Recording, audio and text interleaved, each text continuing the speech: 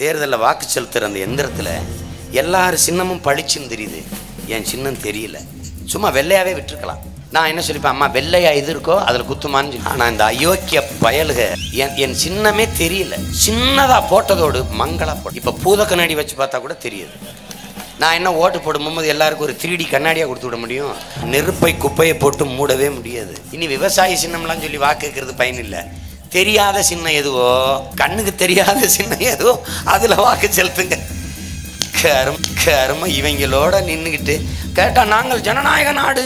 என்ன நடந்துரும்? திமுக ஓட்டு போட்டு வென்றுச்சு, என்ன நடந்துரும்? இதுவரை என்ன நடந்திருக்கு? என்ன நடந்திருக்கு? எங்களை பார்த்து நீங்கள் எவ்வளவு பயப்படுகிறீர்கள்? ஒரு பத்திரிகை, ஒரு தொலைக்காட்சியில் எங்களை பற்றி செய்தி உங்களால போட வைக்க முடியல. எழுப்புகிற கேள்விக்கு ஒரு கட்சியும் பதில் சொல்ல முடியல. ஊழலை ஒழிப்போம், லஞ்சத்தை ஒழிப்போம் என்று பேசி வந்தவர்கள் எல்லாம் ஓட்டுக்கு காசு கொடுக்கிறார்களே எப்படி? 1000, 2000, 5000, 3000, 10000 வரைக்கும் ஒரு வாக்குக்கு காசு என்றால் ஒவ்வொரு தொகுதிக்கும் 100 கோடி 100 கோடி. இந்த 100 கோடியை முதலீடு செய்கிறவன் 1000 கோடி சம்பாதித்துக் கொள்ளலாம் என்கிற நம்பிக்கையில் தானே முதலீடு செய்கிறான். கரும இவங்களோட நின்றுக்கிட்டு கேட்டா நாங்கள் ஜனநாயக நாடு.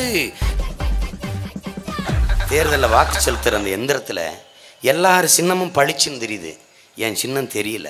சும்மா வெள்ளையாகவே விட்டுருக்கலாம். நான் என்ன சொல்லிப்பேன், அம்மா வெள்ளையா இது இருக்கோ அதில் குத்துமான்னு சொல்லி. ஆனால் இந்த அயோக்கிய பயலுக, இந்த தேர்தல் ஆணையம்ங்கிற இந்த ஃப்ராடு நாடக கம்பெனிக்காரங்க என்ன பண்ணான்னு பாருங்க.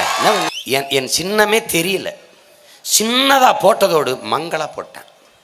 இப்போ பூத கண்ணாடி வச்சு பார்த்தா கூட தெரியுது. நான் என்ன ஓட்டு போடும்போது எல்லாருக்கும் ஒரு 3D கண்ணாடியாக கொடுத்து விட முடியும்? அம்மா இது போட்டுட்டு போமா. இந்த டே இந்த பயம் உங்களுக்கு இருக்கு பத்தியலாடா, உங்களை ஒழிக்காம நான் விட்டு போக மாட்டேன். நினச்சிட்டு இருக்கேன் என்னை நீ ஒன்றுமே செய்ய முடியாது ராஜா. நெருப்பை குப்பையை போட்டு மூடவே முடியாது. நான் நாளையிலிருந்து என்ன சொல்லுவேன் தெரியுமா? தெருவா பாருமா, எந்த சின்னம் தெரியலையோ அதில் குத்துமா. நாளையிலேருந்து என் தம்பி தங்கைகள் அதான் பேசணும். அம்மா ஓட்டு பெட்டிக்கு போமா, பார்த்துக்கிட்டே வா, எது தெரியாமல் மங்களா இருக்கோ அதை குத்திடுமா, அதாம்மா எங்கள் சின்னம். அவ்வளோதான் வழி. நீதிமன்றத்துக்கு போனேன். நீதிமன்றம் அது நீதிமன்றங்களா இல்லையே, அநீதிமன்றங்களா இருக்குது. நீதிமன்றம் என்ன சொல்லணும்? நீதியைத்தானே சொல்லணும். இனிமேல் ஒன்றும் செய்ய முடியாது, நேரம் இல்லைன்னு தேர்தல் ஆணையத்தின் பிரதிநிதி மாதிரி பேசலாமா? நீதிபதி என்ன சொல்லணும்? தீர்ப்பு சொல்லி ஒரு நீதியை வழங்கணும். ஆமாம் தெரியல, சரி பண்ணுங்கன்னு சொல்லணும். நேரம் இல்லைன்னா எப்படி? இது எந்த மாதிரி அணுகுமுறை? கடைசி நம்பிக்கை நீதிமன்றம், அதுவும் கைவிட்டுச்சு. இப்போ நான் வேறு வழி இல்லை. நான் என் மக்கள்கிட்ட என்ன சொன்னேன், அம்மா ஓட்டு பெட்டிக்கு போங்கம்மா, எந்த சின்னம் தெரியலையோ அதாம்மா என் சின்னம். இனி விவசாயி சின்னம்லாம் சொல்லி வாக்கு கேட்கறது பயன் இல்லை. தெரியாத சின்னம் எதுவோ, கண்ணுக்கு தெரியாத சின்னம் எதுவோ அதில் வாக்கு செலுத்துங்க. கரும இவங்களோட நின்றுக்கிட்டு கேட்டா நாங்கள் ஜனநாயக நாடு, நாங்கள் சகோதரத்துவம் போற்ற நாடு. அயோக்கிய பயல்களா, ஒரு பையன், ஒரு சின்ன பையன் என்னை எதிர்கொண்டு உங்களால் வெல்ல முடியல. நீங்கள்லாம் ஒரு ஆளு. எத்தனை வழியில் என்னை கொடியேற்ற விடுறதில்ல, கூட்டம் போட விடுறதில்ல, தொலைக்காட்சியில் காட்ட விடுறதில்ல, பத்திரிக்கையில் போட விடுறதில்ல. நீ என்ன வேணாலும் செஞ்சுவார், என் வளர்ச்சியை, என் வெற்றியை நீ தடுக்கவே முடியாது. ஒரு புரட்சிகர அரசியலை கட்டி எழுப்புகிற போது முற்றுமுழுதாக நாங்கள் நிராகரிக்கப்படுகிறோம், மறைக்கப்படுகிறோம். என் அன்பு சொந்தங்களே, எந்த ஊடகங்களும் நாங்கள் போட்டியிடுகிறோம் என்பதையே சொல்ல மறைக்கிறது. திமுக 20 இடத்தில் போட்டியிடுகிறது, அதிமுக 20 இடத்தில். ஒரு சின்னம் 40 இடத்திலும் களத்தில் நிற்பது நாம் தமிழர் கட்சி சின்னம் மட்டும்தான். ஆனால் அதை சொல்ல மறுக்கிறது. நாங்கள் தான் பாரதிய ஜனதாவிற்கு எதிரிகள் என்று திமுக காட்ட நினைக்கிறது என் மக்களிடத்திலே. 5 சீட்டு தான் பாரதிய ஜனதாவிற்கு தமிழ்நாட்டில். 5 இடத்தில் போட்டியிடுகிறது.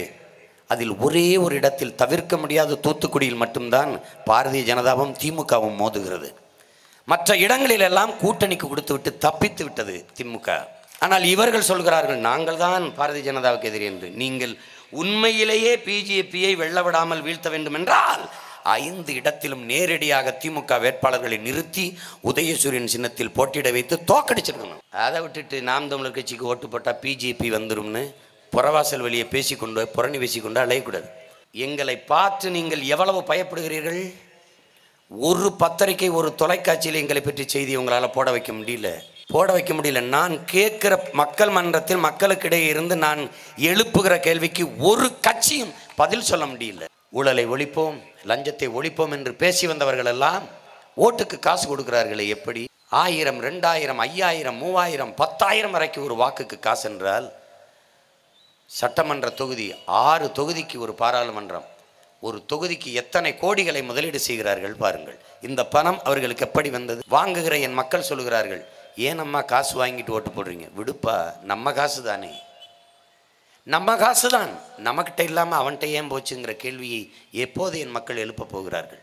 என்னிடத்தில் என் காசு என்னிடத்தில் இருக்காமல் அவனிடத்தில் எப்படி போனது? ஒவ்வொரு தொகுதிக்கும் 100 கோடி 100 கோடி. இந்த 100 கோடியை முதலீடு செய்கிறவன் 1000 கோடி சம்பாதித்து கொள்ளலாம் என்கிற நம்பிக்கையில் தானே முதலீடு செய்கிறான். பிறகு அடுத்த தேர்தல் வரும்போது 200 கோடி, பிறகு 2000, 3000 கோடி, அடுத்த தேர்தல் வரும்போது அதற்கேற்ப முதலீடு.